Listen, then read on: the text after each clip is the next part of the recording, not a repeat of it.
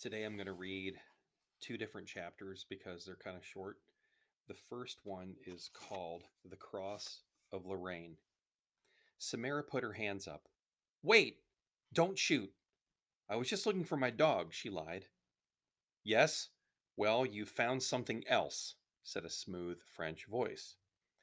The Boches have given up and gone back to their guard posts on the bridge, said another French voice. Boche was French slang for Germans. It was from a word that originally meant cabbage head. More shadowy figures emerged from the trees all around her, stepping into the moonlight where she could see them. They wore a motley hodgepodge of clothes, from dirty shirts to stolen German military boots to blue overalls. One or two of them wore the torn remnants of British military jackets, probably borrowed from pilots who hadn't survived their desperate jumps once their planes were shot down. They all wore silk, white scarves cut from parachutes, and each of them carried a weapon of one kind or another: old hunting rifles, stolen German machine guns, British Sten guns dropped into France for the resistance. One man had a bandolier of bullets slung over his shoulder, and almost all the soldiers had pistols tucked roguishly into the tops of their trousers.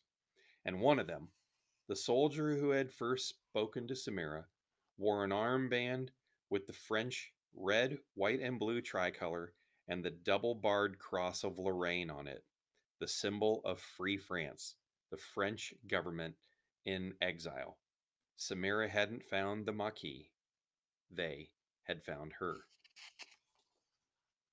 The next chapter is called Hippolyta's Daughter. I'm so. Samira began, but the man with the Free France armband cut her off. No real names, please, he said quietly. Right, of course, Samira remembered.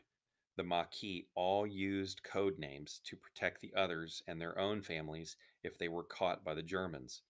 Her mother even had a code name within the organization, since she was a messenger for them. I'm Hippolyta's daughter, Samira said, using her mother's code name. Yes, I recognize you, said the Maquis leader. My name is Odysseus. He didn't introduce the others. Do you have a message for us? Where is your mother? Where should Samira begin? With the thing that mattered most to her, she decided. My mother's been captured by the Nazis, she said. The tearful quavering that came into her voice wasn't an act this time, but she tried to put on a brave face. We were coming to tell you the dice are on the carpet.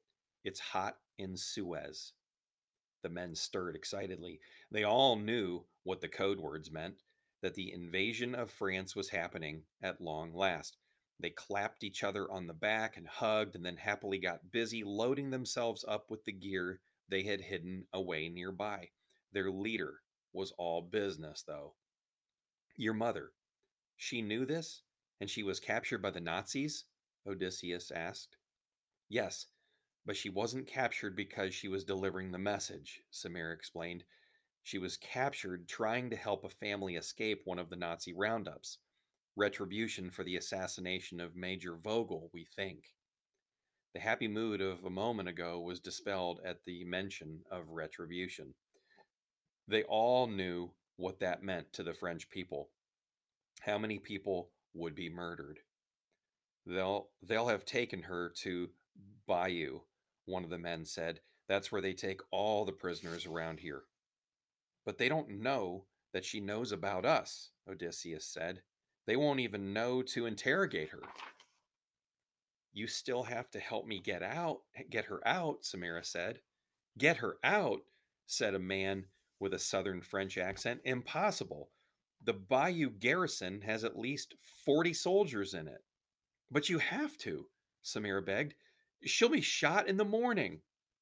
Not if the English and the Americans do their jobs, Odysseus said. If what you heard on the radio is true, the Germans will have far more to worry about in a few hours.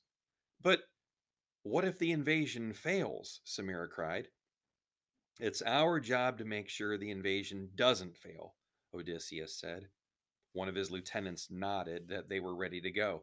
Samira couldn't believe what was happening. They weren't going to help her get her mother back. Please, she begged. Odysseus shook his head. I'm sorry. Even if we wanted to, we couldn't defeat the entire garrison of German soldiers, and those code words you brought to us, they mean more than just the beginning of the invasion. They are specific instructions to us. We are to enact Operation Tortoise and Operation Green. Stop the Germans' trains and slow down their trucks so they can't respond to the invasion with full force. I'm afraid that's the only thing we can do to help your mother and the others survive. They were already leaving. The Maquis were Samira's last, best, and only chance to free her mother, and they were walking away. She choked back a sob. Then I'm coming with you, Samira said.